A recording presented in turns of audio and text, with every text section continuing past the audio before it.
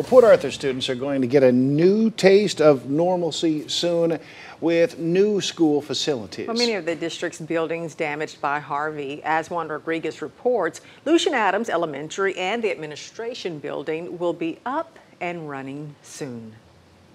Almost everyone at that school was impacted with flooding.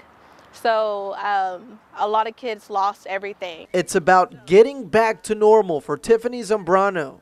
Her home, just like many others, were destroyed by Harvey flood waters. Oh, it was very tough, not just for the people who got affected, but for everyone. They've been displaced not only from school, but from home.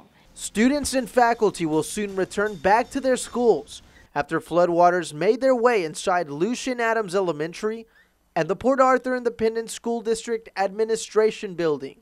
I cried because the walls were gone, the floors were gone, all the furniture was in bundles or piles. And right after the storm, the walls completely gutted. 8 months later, coming back to normal, gearing up to bring the students back to campus by the beginning of the school year. I can't even put into words how exciting it is for the adults and the kids. I think the adults miss it just as much, if not more, than the students. As crew members continue to work to finish up these necessary repairs, Zambrano says she's just happy other students like her daughter will be learning in a safe space once again. Well, as a parent, I'm glad all the kids will be able to go back to the original school instead of being located somewhere else. In Port Arthur, Juan Rodriguez, 12 News.